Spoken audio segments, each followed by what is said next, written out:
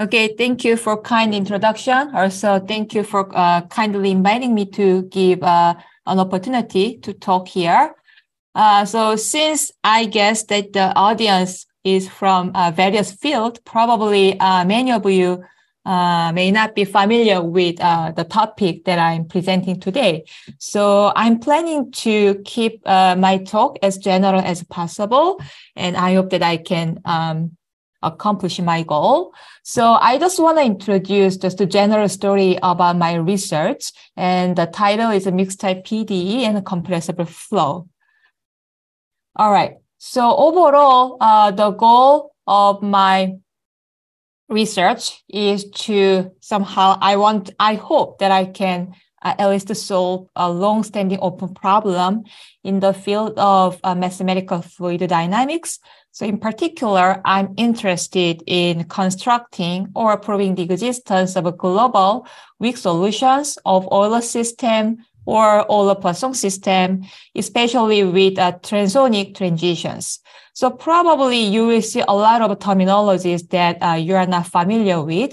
So I'm going to explain about this in the next slide.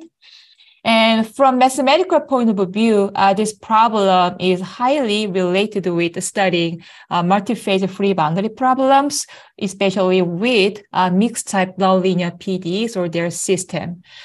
And so why do we care about this topic in particular? So in the study of a compressible flow, if the Mach number, whatever this is changes from the state where the Mach number is less than 1 to bigger than 1 or vice versa, then the governing equation changes the mathematical feature of the equation. Also, there is a possibility that this transition can happen discontinuously across the interface of codimension 1 in the space.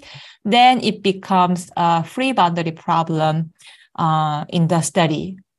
Okay, so there are many difficulties facing, I have to say. So before I get into any further details, here there are some essentials to know first.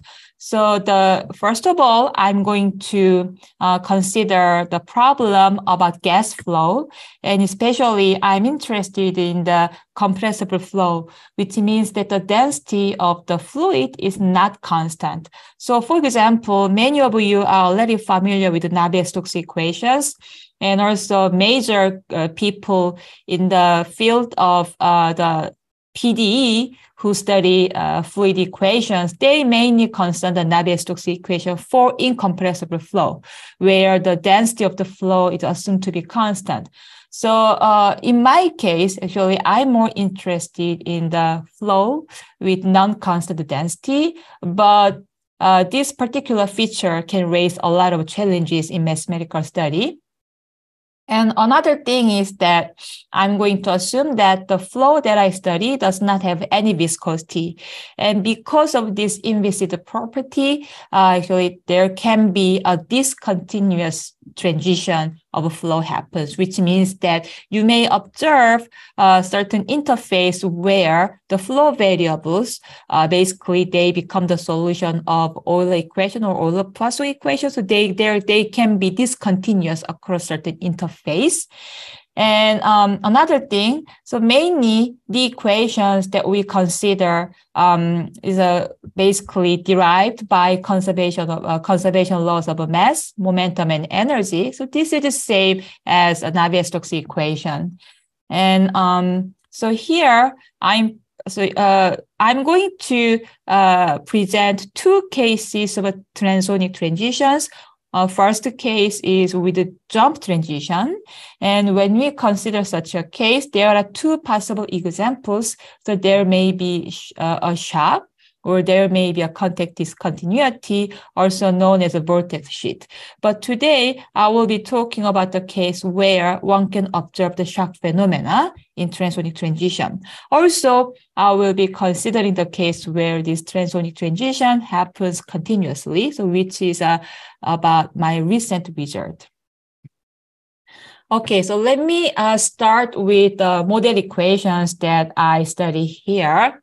So about 10 years, I have been studying compressible Euler system, and which is right over here. So let me explain about this equation a little bit.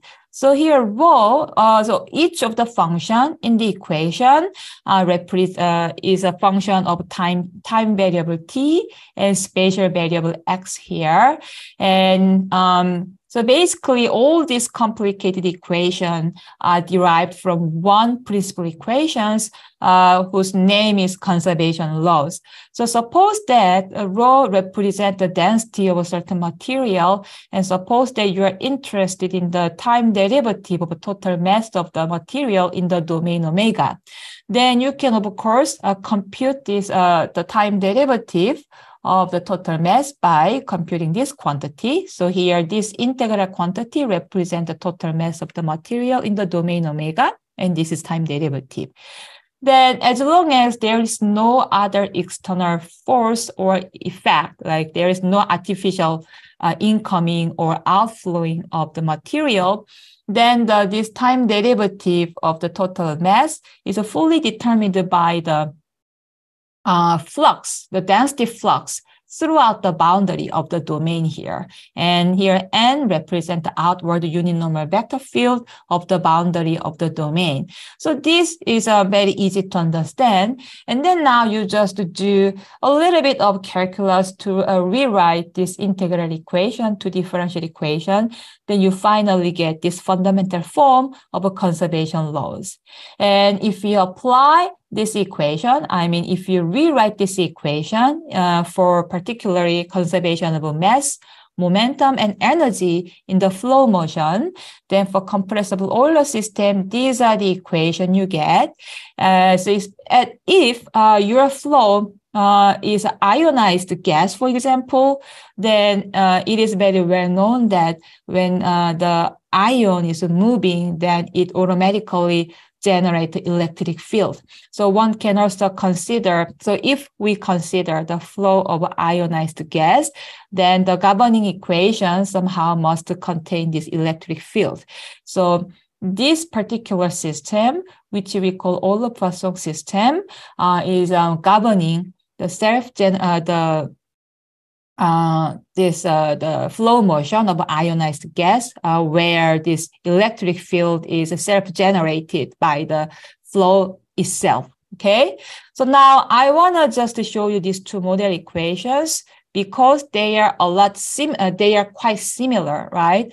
So this compressible, so by the way, one more thing. So this first equation is the conservation of mass. So here rho is the physical density of the flow, and U, so this is a vector field.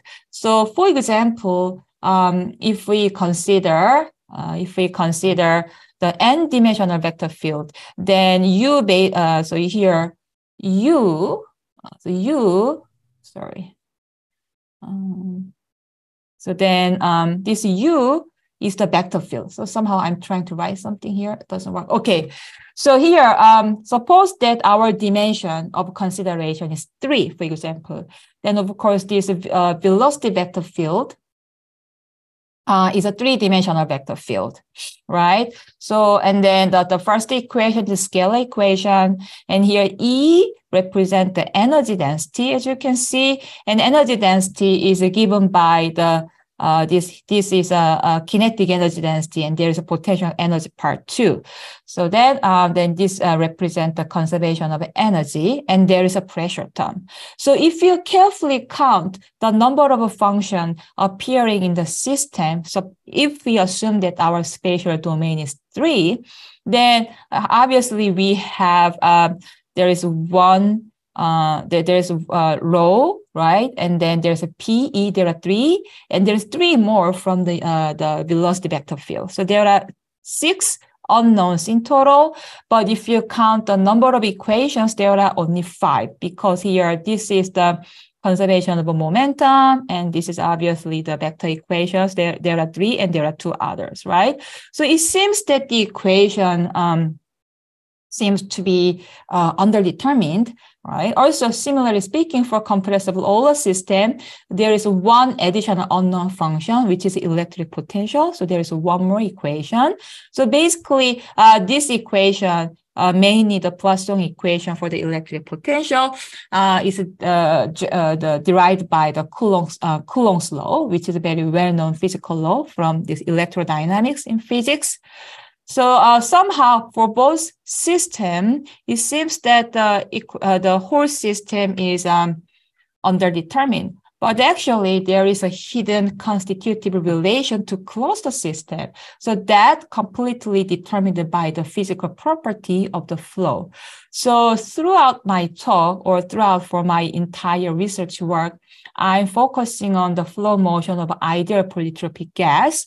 So for such a flow, what happens is that this internal energy term, which you can consider the potential energy term in the energy density function, is given by your algebraic function of a pressure and density, and here gamma is a constant. And then this particular formulation is given for ideal polytropic gas, and that makes the energy density function is given as algebraic function of the flow variable, such as the density, pressure, and velocity. So by introducing these constitutive relations, we can finally close the system of Euler system and Euler-Poisson system. Okay. All right. So now, before I give further representations, so there is an important parameter to consider in my talk. So earlier part of my talk, I mentioned the terminology transonic, and what determines the physical feature of the flow is this Mach number, and the terminology transonic is given for the situation where this Mach number changes across certain critical number, which is 1.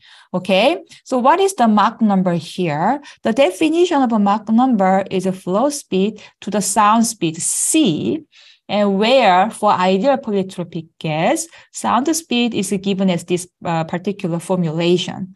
So eventually, Mach number is also another algebraic function of flow variables, and we call the flow with Mach number 1 is a sonic flow. So this is the situation where the flow speed is exactly the same as the sound speed. And if the Mach number is bigger than 1, we say the flow is supersonic. So basically, we are observing the situation where the flow speed is relatively faster compared to the sound speed. And finally, if the Mach number less than 1, then we call the flow subsonic. So this is relatively slower flow. So basically, transonic transition means that the flow changes its Mach number from m less than 1 to m bigger than 1, or vice versa. And such transition can happen discontinuously, or sometimes it can happen continuously. And for both types of transition, there are a lot of technical difficulties that one has to face. Okay, so now let me give you two open problems regarding to these transonic transitions that appears in Euler system. Okay, so the first example, so this is a quite old problem. So now let us look at this particular picture. So imagine that there is a wedge. So on the upper half plane in two-dimensional plane. Suppose that there is here the triangular obstacle which is blocking the flow, and here on the left of the obstacle, and then we assume that there is a supersonic flow is moving toward this obstacle. And one other assumption is that here now we assume that the flow, the velocity, density, and pressure, so all those flow variables are uniformly constant everywhere. Such a case is called a uniform flow. So we assume that there is a uniform flow with horizontal velocity, okay? And it's supersonic. Now, on the boundary of this obstacle, we prescribed so-called slip boundary condition. So, namely, we just force the velocity field to get parallel to the boundary of this obstacle. So, in other words, we assume that the flow cannot penetrate through the boundary of the obstacle. Then naturally, we can imagine that the flow must turn its direction, right? And when it happens, because of this implicit property, so at the beginning of my talk, I assume that I'm considering the flow without viscosity. So something violent can happen because there is no viscosity, because viscosity generally has the smoothing effect of the flow. So without the effect of viscosity, something violent can happen in this case. And what happens is that by direct computation, so if we consider a solution of Euler system, which is independent of time, so at the moment, let us only focus on the stationary solutions, then by a direct computation at the level of a middle school algebra, really, you just solve the quadratic equations. Then one can show that there are two possibilities, and both possibilities contain a shock. Okay, so what is a shock here? So shock is an interface. So as you can see, this appears as a line. So in 2D space, it has codimension 1. So this is the interface of codimension 1, across which the flow variables, which include the velocity, density, and pressure, changes discontinuously. So this is basically a boundary where all these the flow functions become discontinuous. So before this shock, now you have a uniform flow, but after the shock, since the flow direction must change so that the direction is parallel to the boundary of the obstacle, then, here, according to the computation, a shock must happen, okay? The interesting thing, though, is that according to the straightforward computation, we have many possibilities that one can consider, and that gives us whole number of open problems which we have to solve. Okay, so just simply speaking, so depending on this angle of the obstacle, so here if this angle, the wedge angle is less than certain critical angle, which we call detachment angle, then by analyzing this so-called shock polar curve, we do know that there are two possibilities of shock that can be observed in nature. And one is called a weak shock, and the other is called a strong shock.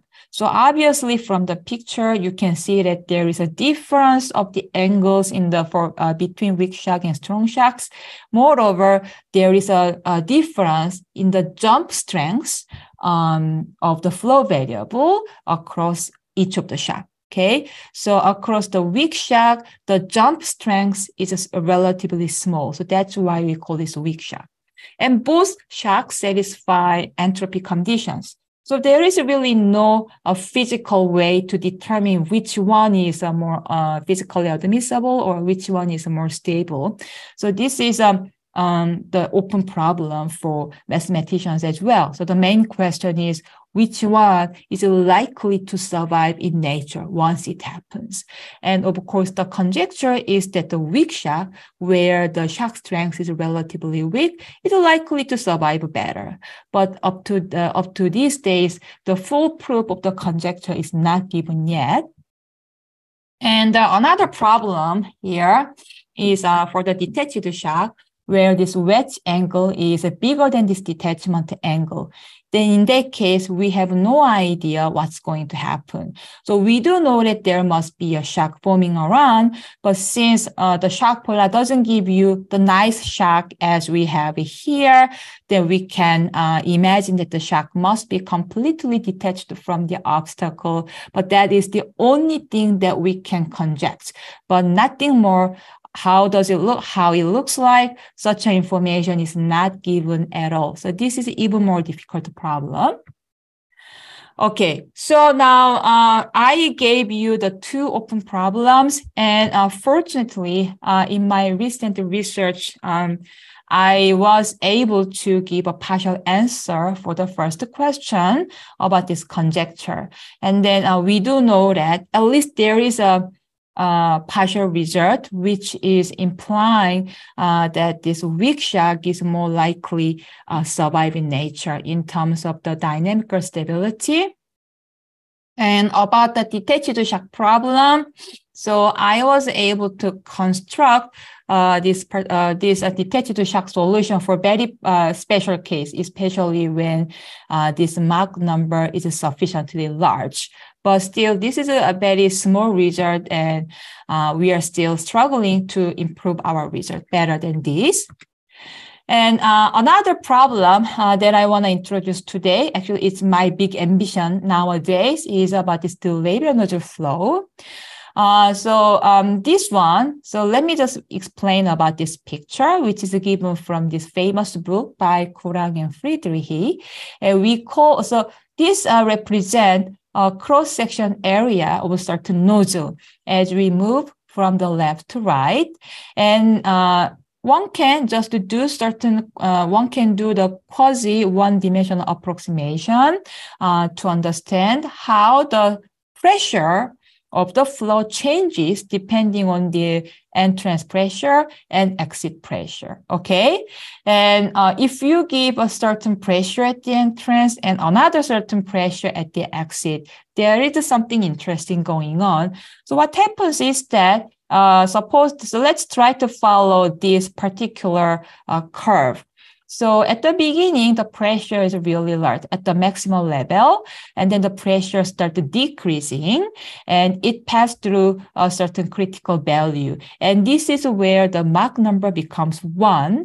And when the pressure is decreasing, it's equivalent to the situation where the flow speed is increasing. So what happens is that in this case, you start the flow with a subsonic situation, and then the flow starts getting accelerated, and it reaches the sonic state. And after the throat, and the flow continues to accelerate, and it becomes the supersonic. But due to the pressure high enough at the exit, and then there must be a jump happens from supersonic to subsonic. So what happens is that in this particular branch of the solution, for the approximate solution for the Euler system, you see that there is a continuous transonic transition. Also, there is a jump transition, which is a transonic as well. So this is the only physical example which is found up to these days in which we see both smooth transonic transition and transonic the transonic shock transition as well. So here the main question is, can we rigorously prove by solving the Euler system to construct a solution with such configuration? And this is an extremely difficult problem, and basically there is no result known so far. And recently, I found a very interesting connection between the Euler system and Euler-Poisson system. And somehow, by studying the Euler-Poisson system in this flat nozzle, where there is no change in the cross-section area, but due to the existence of electric field, somehow we are able to we have a very particular solution for Euler-Poisson system, which shows exactly same behavior as the solution observed here for the Euler system. And this graph shows that the existence of such a 1D solution for the Euler-Poisson system. But since I do not have much time, so let me just skip the detail. So here, what is my plan for this particular problem. So of course, our ultimate goal is to solve this two-level nozzle problem. So namely, I want to construct this smooth transonic and transonic shock configuration for the Euler system in this convergent divergent nozzle. But since there is nothing we can do at the moment at all, so somehow I want to study or I want to construct the multidimensional solution for this Euler-Poisson system in this flat nozzle with the configuration of a smooth transonic, which you see here from 1D solution in particular and transonic shock here. So somehow by constructing a solution for Euler-Poisson system, I want to connect this solution to this two-level nozzle flow somehow. So that is just my daydream these days. So now, let me briefly explain why this problem is difficult to solve and why there are not many results up to these days. Well, first of all, like I said, if the Mach number changes Mach number changes across one in particular, the mathematical feature of the equation Euler system or Euler-Poisson system completely changes. So without much detail, I can just give you this table here. So if the Mach number less than 1, so if we are looking at the subsonic flow, then basically the main part of the equation from both Euler and Euler-Poisson system becomes elliptic. And there's well-developed theory for the elliptic PDE, so which is really nice. For Mach number bigger than 1, then again, the major part of these equations become hyperbolic, then you apply hyperbolic theory.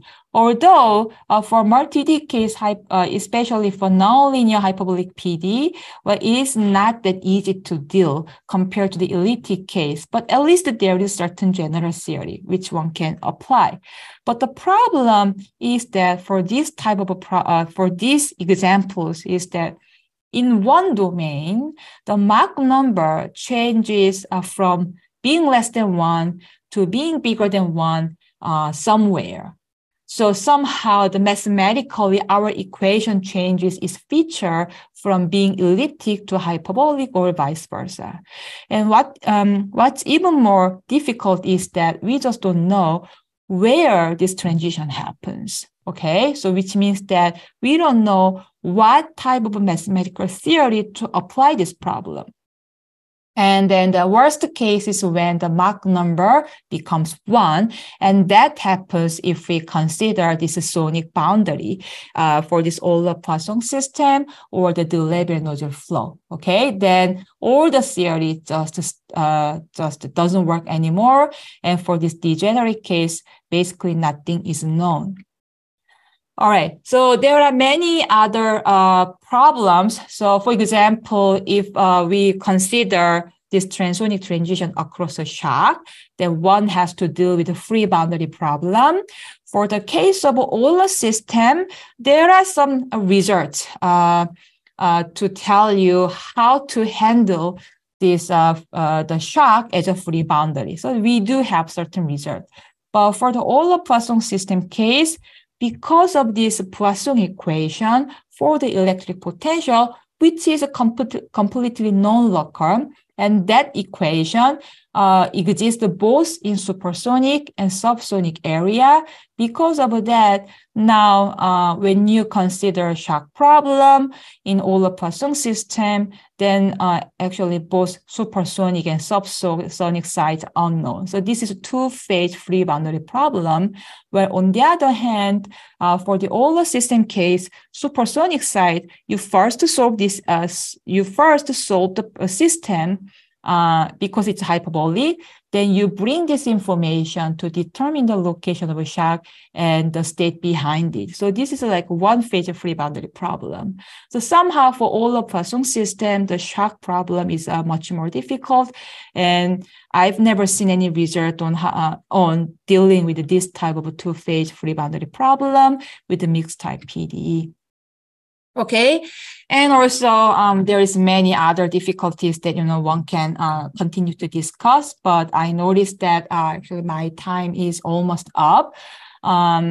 So here, just to tell you quickly, now when you deal with the sonic boundary, like I said earlier, all these standard PD theory, such as elliptic theory or hyperbolic theory, just immediately fail. And basically, there is no general theory to apply. So that is the biggest problem here.